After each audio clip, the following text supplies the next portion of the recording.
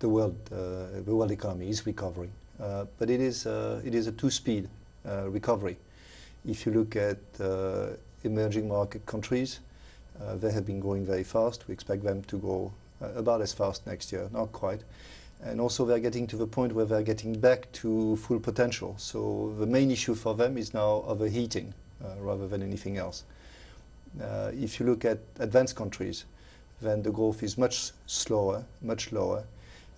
They still have a large output gap which they need to make up. So unemployment is still very high. And our forecast is that next year growth will be roughly the same as this year. That's not going to be able to make a big dent to unemployment. I see two issues. The first one is capital flows to emerging market countries. And that's a combination of the fact that the countries are doing well, so their growth prospects are very good, and the fact that interest rates in advanced countries are not so high, they are very low, so there's a strong incentive to take your funds to emerging market countries.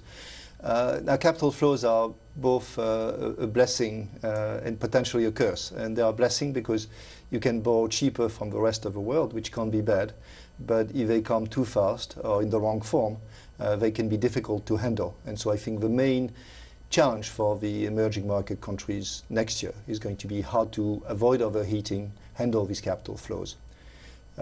The issue confronting advanced economies is the fiscal one.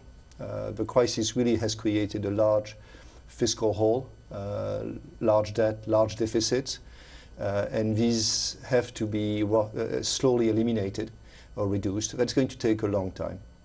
And you can't do it too quick, because if you did too quick, you would kill growth. You can't do it too slow. I think the key there is to put in place a medium-term plan, something which over 5 or 10 years gets you there, make it in a credible fashion. And some countries are not there yet. That's going to be their challenge.